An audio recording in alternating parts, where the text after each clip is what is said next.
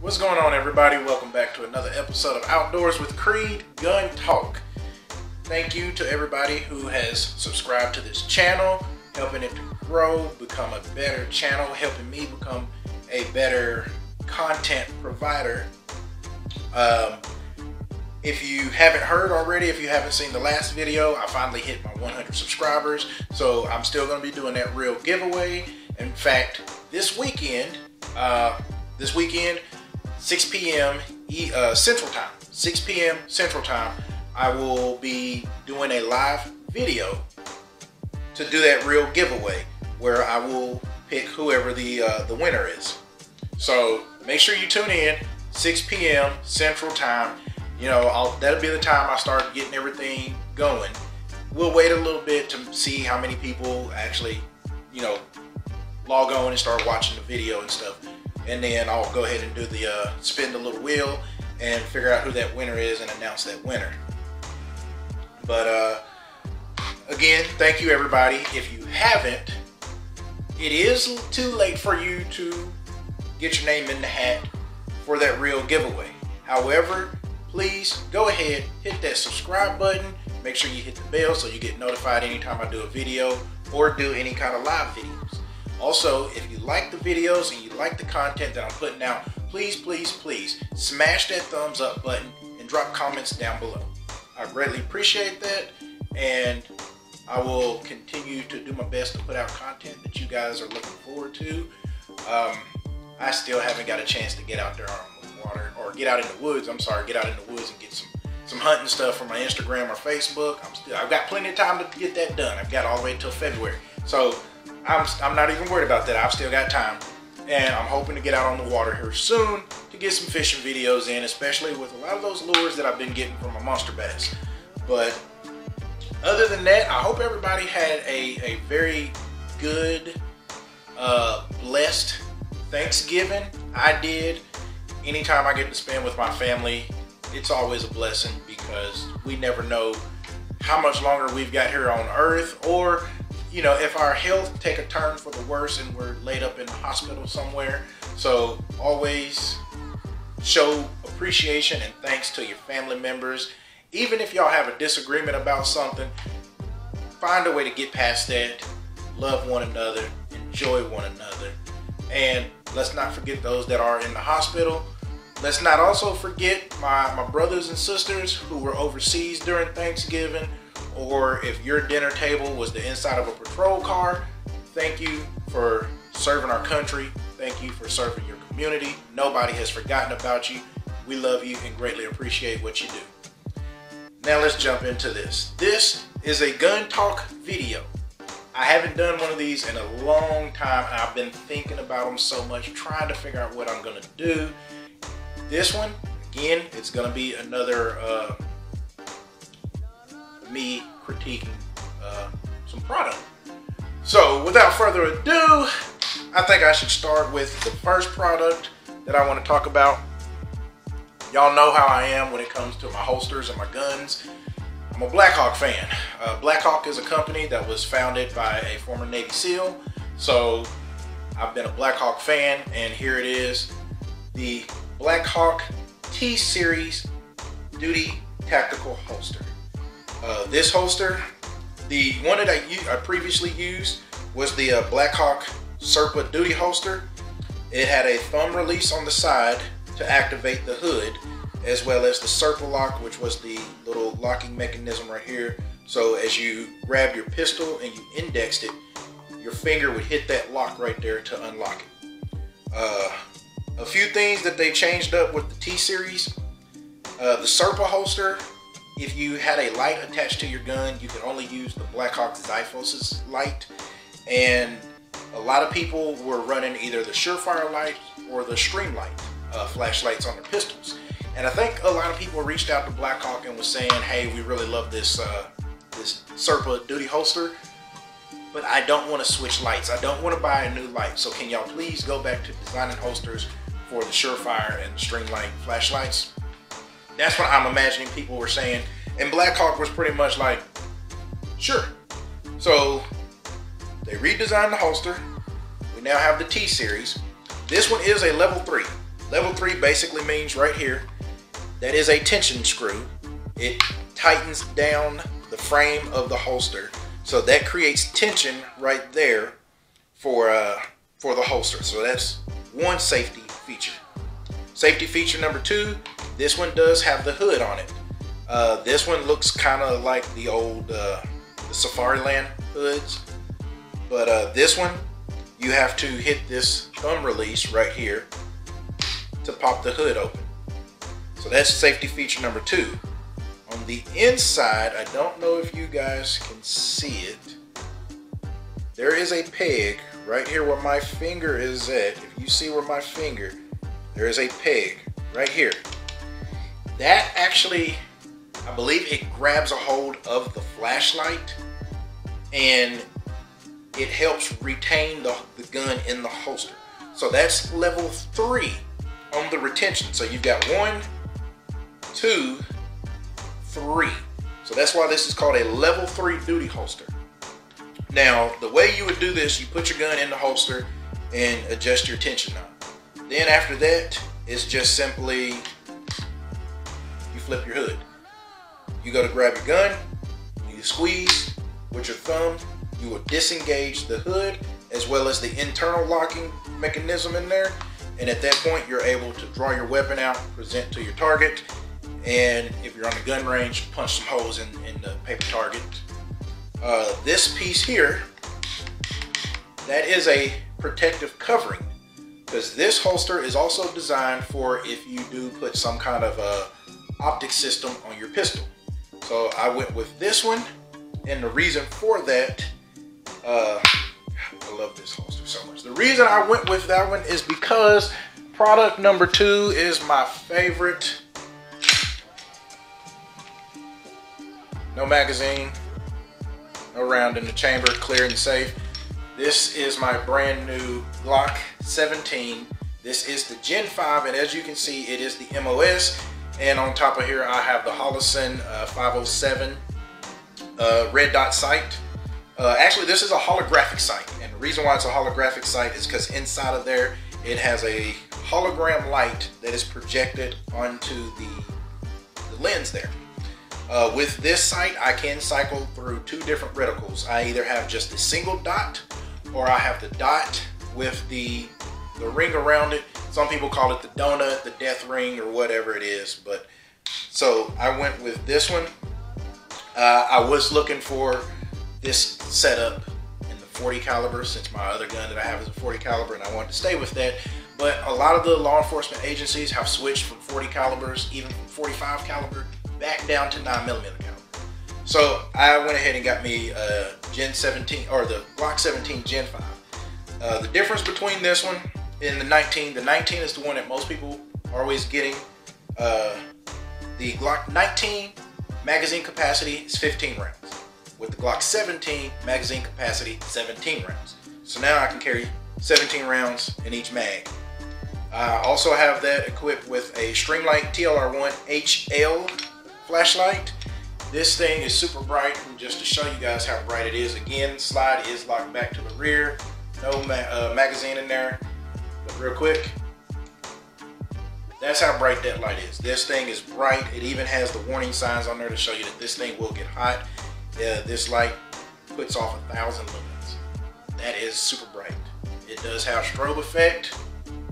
That will display right there.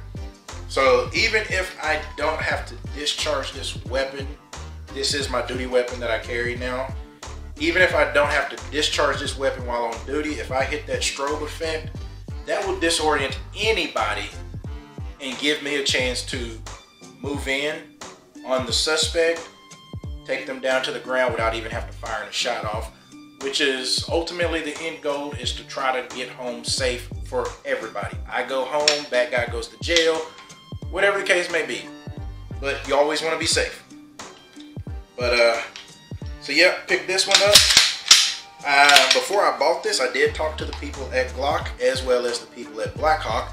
I tried to partner up with Blackhawk. Right now, they are currently not taking any more ambassadors, but they do support people that if you let them know that you really do love their product and which I did. I reached out to them and told them I had a YouTube channel and stuff, and they gave me the green light. Hey, you can go ahead and mention our products and in your videos. We would greatly appreciate that. So I told them no problem, being a former Navy veteran myself, and that was one of the reasons that I like their products and support them, is because it was founded by another sailor. So we're all brothers. So I'm just happy to support mine. But those are two products that I want to show you guys. Something new for me and Gun Talk is my new Blackhawk T-Series level 3 duty holster and the Glock 17 Gen 5 MOS setup. I can take this off and put the plate back on and it'll look like a regular old pistol, as well as my light. But I kind of like this setup right here. It is really cool setup, and there we go. Whenever I present my gun out, I can look through there. Once I bring this up to my eyesight, I can find that red dot real easy, hit on target, and be very accurate. If I switch it over, right now I have it just set on the red dot, but if I switch it over to the dot inside of the circle, anything within that circle is where I'm gonna hit. So if I'm in a situation where I need to get up and get on target fast, as long as I've got that circle in the general area where I'm trying to hit, which is usually, it's gonna be center mass, as long as I've got that circle on there, that's where my rounds are gonna go, and that's what you want. You wanna make sure that wherever you're aiming is where you're going to hit. When dealing with firearms, please, please, please, please remember your firearm safety rules. Finger stays outside of this trigger guard, this piece here, where I'm rubbing my finger. Finger stays outside of that trigger guard until you are ready to fire, such as gun is clear, present your firearm out to your target, ready to fire, bang. Once you're done, that finger comes back out of there. Do not aim your gun at anything that you don't plan on destroying. I'm here at my brother's house. I'm here by myself. There's nobody else walking around this house. So I am aiming down this way, which is in the direction of his living room. I know there's nobody in there. So it is clear and safe for me to point in that direction. If there was somebody there, I would turn, face this way, where I am now facing into his kitchen, pointing at the door to his laundry room. There's nobody in the kitchen, clear and safe. So one of the main things is you treat every weapon as if it is loaded. Right now, this gun looks like it's loaded. If I handed this gun to another person, I would expect that person to lock the slide to the rear and visually inspect it to make sure it is not loaded before they do anything else. Never take the word of somebody else that a gun is clear and safe. It is your responsibility to check and make sure that it's clear and safe. So, just wanted to throw that in there because we've had some incidents here that, not me personally or anything like that, but we've had some incidents that have made really big news and simple firearm safety rules that should have been followed and wasn't, and we've had some pretty tragic things that have happened. So please be mindful and be aware of that. Know where everybody's at. Know what's beyond your targets when you're shooting. Follow those safety rules, and everybody will go home safe and have a good day on the range. Again, if you're in the market for a good duty gun, I highly recommend Glock 17, Glock 19, Glock 22, Glock 23. Anything that says Glock, I highly recommend it for a duty weapon. Just remember that whatever caliber you buy, the rounds that you have to pay for to put in that gun, it's going to be a little bit on the expensive side, and right now ammo is hard to find. If you do find it, it costs a lot, so be mindful of that. But again, Glock 17, Streamlight TLR1, Holosun 507, and the Blackhawk T-Series. When you match those up, also let me point that out real quick. As you can see, I've just put the gun in the holster, got the hood down. The safety cap folds down whenever you pull the hood back over. It folds down to cover up the glass on the back of your optics. Whenever you push the thumb release and the hood pops up, but this doesn't move. That will move as you go to draw the weapon out, whatever your red dot sight, it pushes up on that to clear it. Now, every now and then, the only thing that I found is that every now and then I might bump that and knock it down. So when you go to reholster it, it does cause a problem. So you might have to just, you know, take your hand and flip that back up. But holstering this gun is very easy, and this holster, no problems with it at all. It is a really, really good system. I'm still running this with the Blackhawk quick disconnect setup, so that way I can take this from a duty belt, wearing it on my hip, down to my tactical leg holster, or if you have any other setups on your body armor or anything like that, you can wear it that way as well. But I really love this setup for my duty setup. I'm very pleased with it, and I'm very, very thankful and grateful to the people at Blackhawk. You know, I called them up to ask them a few questions, and I got I think it was their sales manager, and he was very helpful. I mean, we sat on the phone and talked for a while, and part of that conversation wasn't even about the holsters and stuff. It was just about, you know, us and military and law enforcement and stuff like that. So really good people.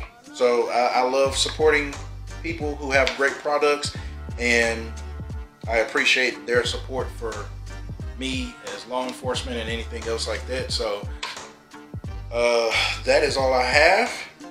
Please don't forget, this weekend, tune in 6 p.m. Central Time. That is when I'm doing the giveaway. You don't have to be watching to win. Everybody who's subscribed to the channel, I put their name on it's an app that has one of the little wheels. I put their names on there. So what I'm gonna do is I'm gonna spin that wheel. If you have a YouTube account, I will post on there who the winner is, as well as on my Facebook and my Instagram. You will have 24 hours from that time that I announce the winner. You have 24 hours to message me back on YouTube, my Instagram or Facebook at Outdoors with Creed. Give me your name to let me know that you were the winner. I need your name and full address, so that way I can order that stuff for you and get it sent out to you. And I will have to come up with some ideas from some other giveaways and stuff. Maybe even do some raffles. I don't know. I'll see where it goes. But just make sure you're tuning in for that, or be looking for messages coming from me saying that you are the winner. If you are the winner, again, thank you to everybody who has subscribed. Thank you guys for watching and supporting me. Don't forget to hit the subscribe button. Make sure you hit the bell. Smash the thumbs up. Trying to think of what else I might have missed. I don't know what I've missed. I don't think I've missed anything, but I'm about to go sit over here and watch some TV and wait for my alarm to go off so I can feed my brother Snake. And until the next time, I will see you guys in the great outdoors or on the range. Be safe. Take care.